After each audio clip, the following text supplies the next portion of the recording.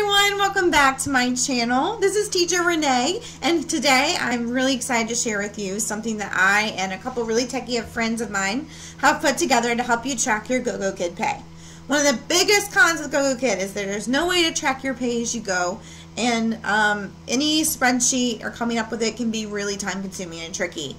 I feel like I've solved that problem really well. I'm very excited to show you the version of the spreadsheet that I use. I'll show you exactly how I use it and all the bells and whistles of it, and I'll be sharing that with you for free as a link to a Google Sheets document template that you will be welcome to keep forever and ever and ever to track your own pay.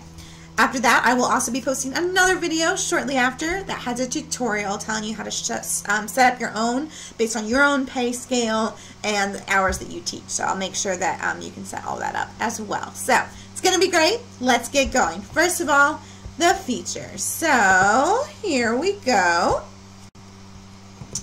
Okay, this is the spreadsheet. I'm calling it the Gogokid Payment Tracker 2.0. This is what you have first. This is your date column. There's 31 available for every day of the month.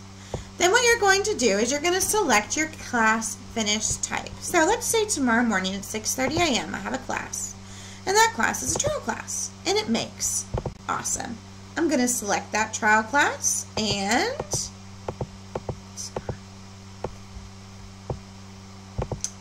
it will automatically, sorry I didn't have it pulled all the way down here, it's going to automatically put it in for $9. Let's say that it's a trial class no-show. Just going to click that it was a student no-show. It's automatically going to come in there for $5.40, which is my current 60% rate. I also have one for teacher no-show. I hope you never get one, but if you do, that'll be zero pay. You can also use that teacher no-show button anytime you want to track a zero pay class. I also have a system error, which will give you the same pay for everything, as well as the 24-hour cancellation for core classes, core class student no-show, and the 24-hour cancellation for trial class, and the student IT for trial class. I didn't put a student IT for core class because the pay stays the same, and I didn't feel like there was a reason to track that. So if I say I have a core class, then I had a trial class 24-hour cancellation, and then I had a trial class at 7:30 a.m. This is going to be my pay for the day right here, $23.40. What it's also going to do, and one of the reasons I was really excited about doing this, is it's going to tell me how many classes I've taught at that time slot, as well as the total number of trial class student no-shows or 24-hour cancellations. I didn't include the IT issues in here because they're kind of rare for student IT. I want to know if I have certain slots that are more no-shows than normal, because if I do, I might be able to give those to another company. So what I did is I took the total number, total SCs, or total student cancellations for that day, which is 7, and it will automatically configure a percentage for you. So 41% of my 6:30 a.m. classes are not showing, as opposed to 53% of my 7s. But then later in the morning, 7:38, I get a little bit better. My nighttime are doing very well. For me, as well as my 10 o'clock. For me, anything that's at least a third making it is good.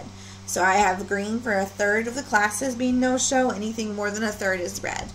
And this is going to add up all of your pay throughout the day, and this is the total amount that should be on your paycheck with a very simple drop-down menu. Cool, right?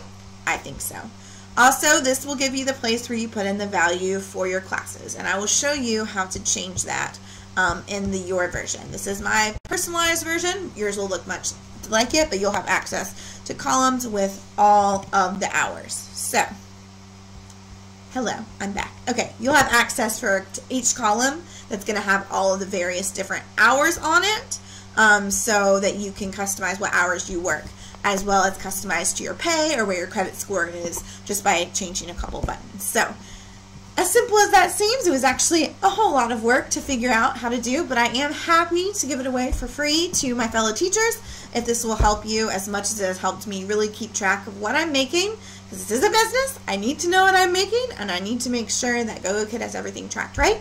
So just simply hit the drop-down menu, select your finish type, you're done for the day. Everything else will be tracked for you in the spreadsheet.